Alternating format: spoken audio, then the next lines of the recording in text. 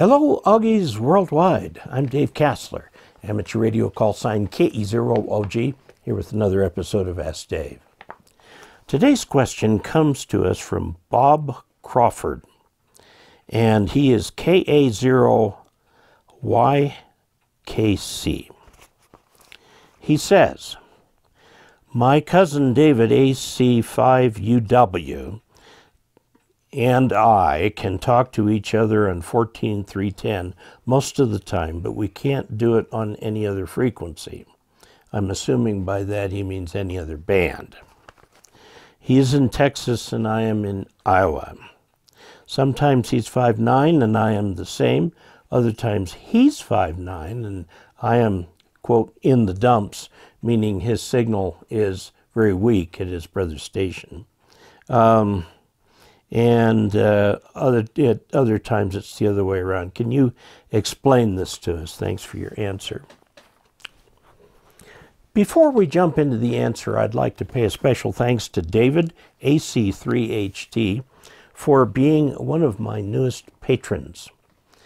You too can become a patron of this channel by going to patreon.com/KE0OG and looking for a way that works for you. Now let's take a look at this question here, and the answer involves what we might call the limits of the word reciprocity. For something to, reciprocity means that it's the same going either way. So if you take an antenna and it's 3 dB gain in this direction, it will be, by reciprocity, 3 dB gain for incoming signals, okay? Now, often we assume that the path is reciprocal, but that is what I'll call, it's sort of a well-kept secret that the path is not necessarily the same path. In other words, you transmit, your brother receives, but when he transmits, his signal can take a different path, and it may miss you entirely. Let's sort of see how this works by looking at the board. Here's the green Earth. Now, obviously, it doesn't rotate that much. Here you are in, where did you say? Iowa. Iowa. And Texas. Okay, now you are obviously using ionospheric propagation. Now, the ionosphere is actually quite low. I mean, we tend to think of it as way up here, we draw it high. It's actually 75 to 300 miles high, okay? So your signal goes up, hits something, comes down here, comes up here, and comes down here. This is what we call multi-hop. From Iowa to Texas, you could be experiencing that. Now, if you look at the ionosphere itself, we like to think of it as though it's an iron shield. It's no such thing. It's in the part of the atmosphere, at this height in the atmosphere, almost all, and by almost all, I mean well over 95%, close to 100%, of the actual sensible atmosphere is below you. Okay? I live at 7,000 feet. That's just over a mile. And I'd say about a third of the atmosphere is above me, ish, and 2/3 below me. So the pressure here is low. Up here at this altitude here, we have a field here with very, very, very low amounts of oxygen and nitrogen that are at this altitude. And they're very susceptible to ultraviolet radiation. Now, the ultraviolet radiation causes these oxygen and nitrogen atoms, it knocks electrons off of these. So that creates a positive ion here, and free electrons wandering around. Now, the velocities of these paths in the upper atmosphere can be quite high, and it's fed by the ultraviolet. At night, the ionosphere tends to rise, okay? And so you might get a single hop over there, and then during the day, the upper layers combine, or actually split apart into the F1 and F2 layer. At night, it's the F layer. Now, here is the problem. What you're bouncing off of, you're not bouncing off of anything. You have a layer here where the index of refraction, we'll just call it I for index, and I for index. This one is different from this. So the density, which is what causes it, the index of refraction changes here. So your signals come up and encounter a different index of refraction. And as they encounter that, the signals actually bent back down. So it's actually refracted down. It's not bent. It doesn't bang against anything.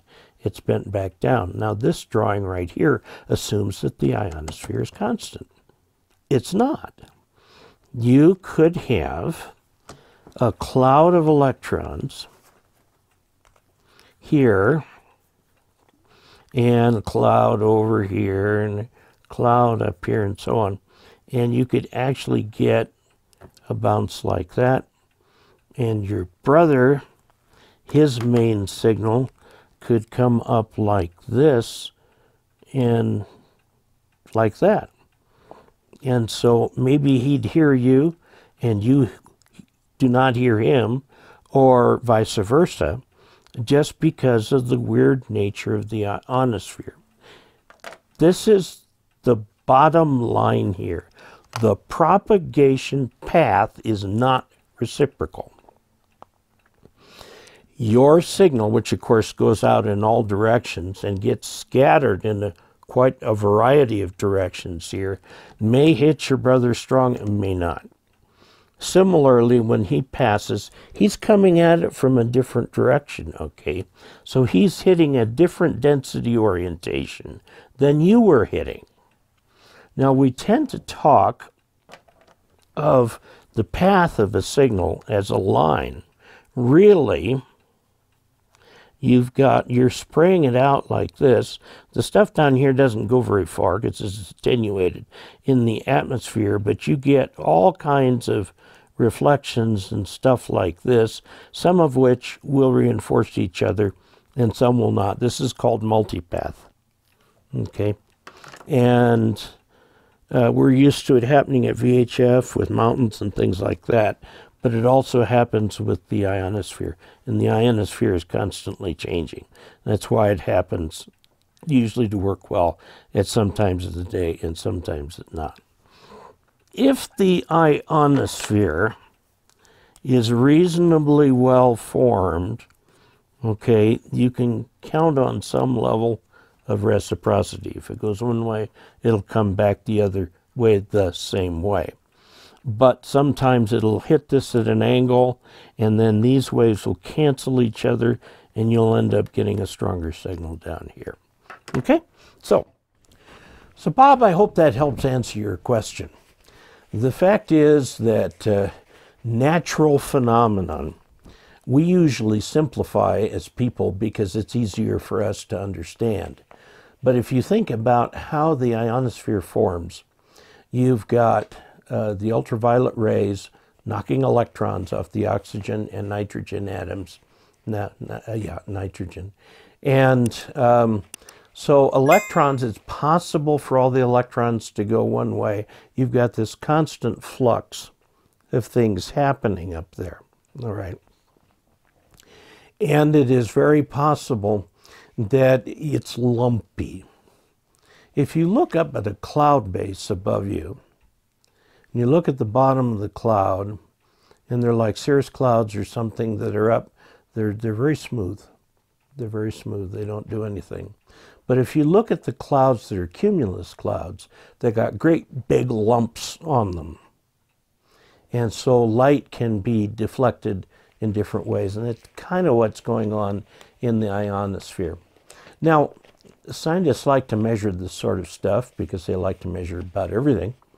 And they have what they call ionosones, or ionospheric sounders. And these will send a signal up, straight up, like a radar, and catch the beams coming down and so on. And this is constantly changing, and they can take a look at what's constantly changing and so forth. So there you have it. The ionosphere is not as reciprocal as we would like it to be. And so sometimes we can have occasions, and this could be why you could hear a DX station really strongly, but they don't hear you. Okay?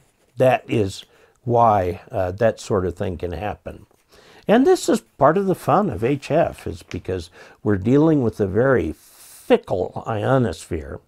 And it's fun to see if we can get a signal through two ways, and try to learn more about how the ionosphere behaves. So there you have it.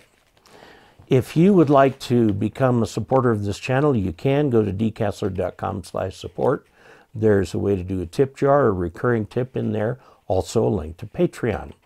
And also, if you come to the live streams, you can throw a few bucks in the channel funds while you are there too, from anything as low as $1 on up.